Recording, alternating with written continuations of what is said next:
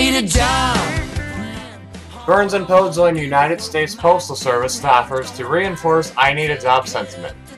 In learning via an early morning newscast about the plight of the United States Postal Service workers and their plan to rally nationwide with the hope to save their jobs. Burns and Poe, Keith Burns and Michelle Poe, was moved to lend its voice in their plea.